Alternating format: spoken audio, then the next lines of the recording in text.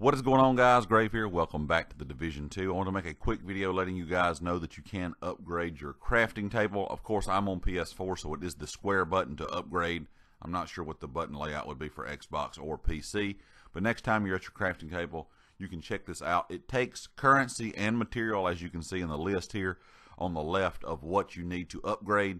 Now, I'm not quite sure what level this started at, to be honest, because I just noticed this myself, like I said, very recently. So I upgraded far as I could go until I ran out of material.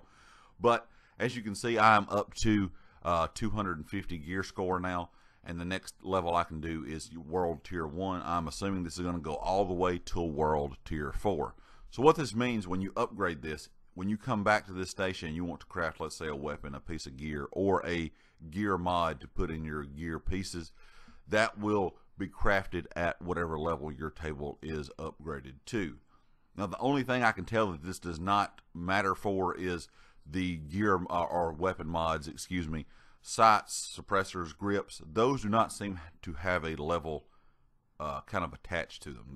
They don't have a level beside it. When you look at the attachment that you have, it doesn't have level, whatever, 30, 150, 250, 16, whatever the case may be. But gear and gear mods are the opposite. They all have levels attached to those items.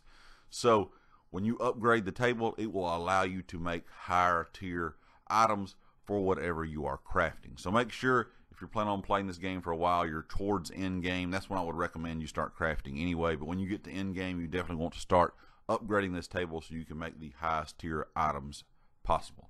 Anyway, guys, I hope this helps you out. Of course, if you like the video, hit the like. If you have not subscribed yet, please do so. And I'll catch you next time. Peace.